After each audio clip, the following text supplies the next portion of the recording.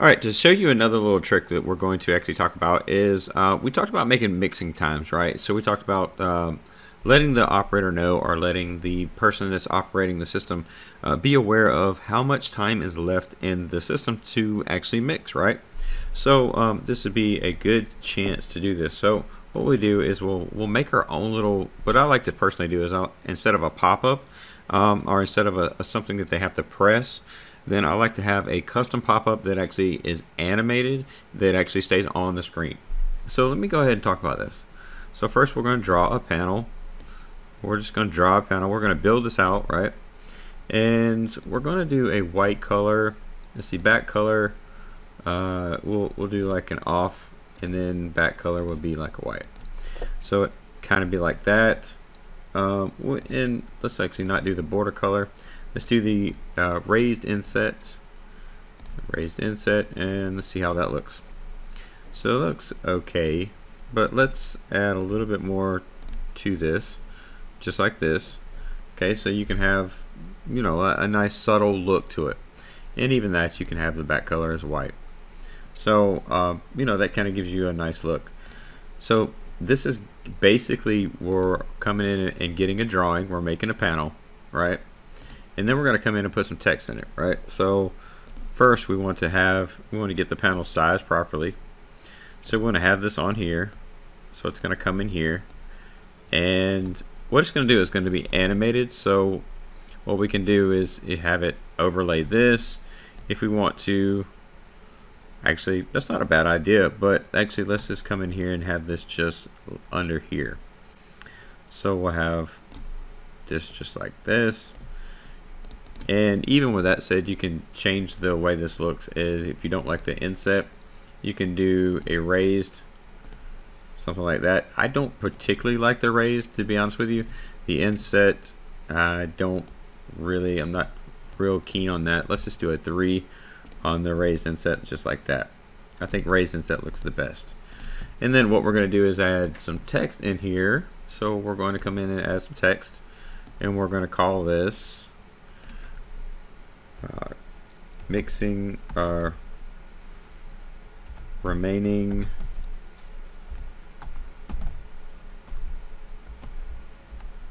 time to mix.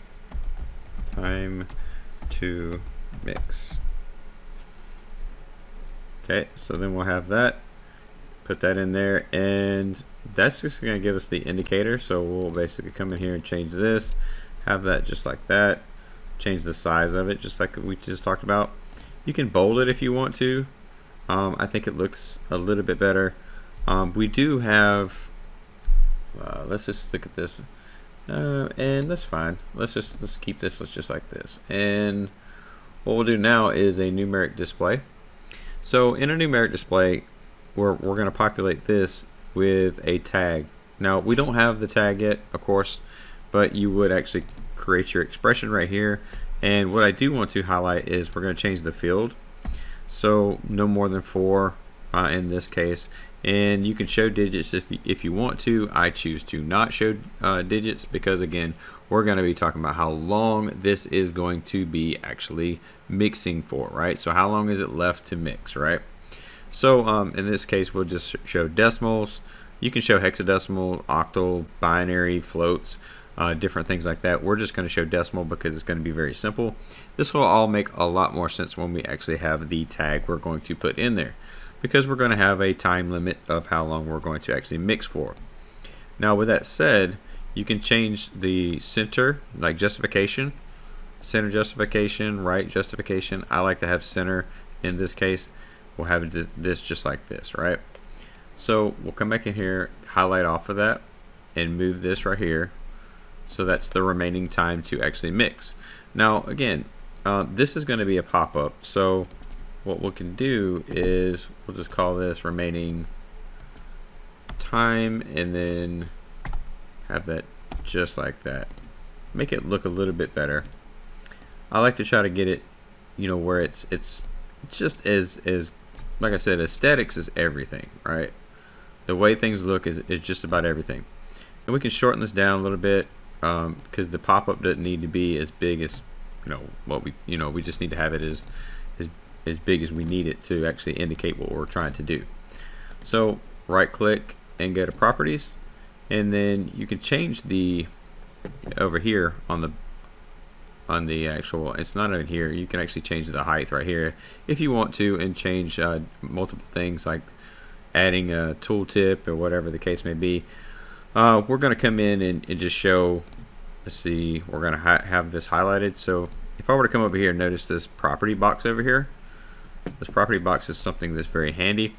You can change the font if you want to. You can change the font right here and change it and make this actually a bold color, right? So I kind of like to have everything bold. So this is where you get the options to change your different font types, your font style, and then your size of that nature. Now we're going to keep this as bold. Just it makes it kind of blends in and at the same time as making sure we have the good accent. So let's actually open up this property for the panel again. Change this back down to 2. Let's see, that looks pretty good. I like that. So this is good. Now what we want to do here is we want to control.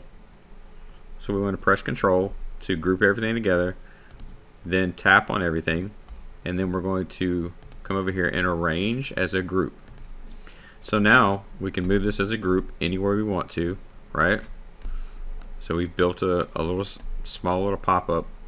Now what we're going to do here is we're going to add some animation in this system to say visible, right? Now we can come in here, and if you've never done animation before, you can actually come in here and do, let's just say for instance, a tag that will be from the system. We'll come in here from the system tag and do like seconds, or like a natural blink or something like that. Let's just do like a blink fast or blink slow. Let's just say blink slow. So this would be just showing you the way animation works, right? So now that we've grouped everything together, right, we have an animation, and we're going to actually test that. Now this is gonna, a lot of the stuff is not gonna work, but this is gonna show the pop-up animated. So all we're doing here is I'm just kind of highlighting the fact of how this is how animation works. So we're gonna actually call this, and you see I did the play over here. So to test it, I did the play, push play, and then you can push stop right here. So this will go back into edit. Now we're going to remove that animation. I just wanted to show it to you real quick on how to do that. We're going to remove that animation right now. And to do that, here's the key thing too. You cannot just delete an animation. What you need to do is actually, or you can't just like remove the tag and expect it to accept it, right? You have to come in here and hit delete, and that will delete the actual animation. Then you can close it. Now for our sake, what we're doing is we're just going to leave that there for the mixing time, and then we're going to come back later and add our animation to this. So once we build our tag and we build our logic inside of our control logic system, our Studio 5000 program, what we're going to do is we're going to come back and then add the animation tag to that. But I just wanted to show you real quick of how animation works and how to test that so you can quickly and easily understand that. So now we have mixed time, and the mixing time again will be something that just naturally pops up when the system is mixing. So it will indicate to the end user or the operator in that effect, show them how long it is to actually have that they have to mix left in that stage, right? So if you're mixing in several different stages, or if you're mixing in whatever, so this gives the operator the knowledge, the common knowledge directly off the screen to say, oh, okay, well, I have 5 more minutes of mixing, or I have 4 minutes, or 3 minutes, or 3 minutes and 50 seconds, whatever the case may be. You can actually just pop that up based upon animation. Say the system is in mix. We want to indicate to the operator, hey, this is how long we have to mix.